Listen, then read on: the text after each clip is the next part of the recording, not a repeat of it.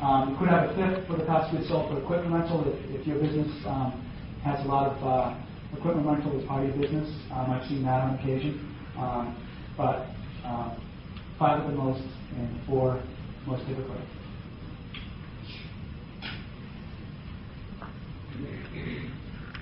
Do you all follow that? That's really important.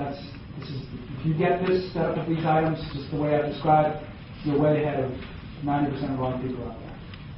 I'm not a Yes. contractor, so I don't understand it. So it's crazy to me where you would say to put everything on and count and sometimes distributors. I wouldn't do that. Well, freight and delivery, that's a... Freight and delivery, why does it sometimes there? I don't charge the customer. Well, I charge the customer freight and delivery at my cost. So there's 2 different types of accounts. There's accounts and then there's cost accounts. Right.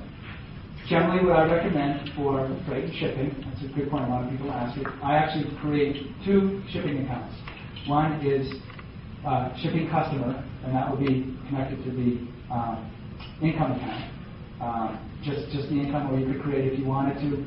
You didn't want it to hit because it's not really like construction income, or it's not part of your income. You could create a other income or a miscellaneous income if you wanted. But that would connect to that. And then if you were looking for reimbursement, so if you ordered something for a customer, you paid shipping on that, then you would make that 2-sided and connect that to other costs. Okay, this one here. So on the 2-sided, you have it connected to your main income account or a secondary one if you wanted, and then the cost side of it from UPS, whomever you put So other I put costs. other costs down, but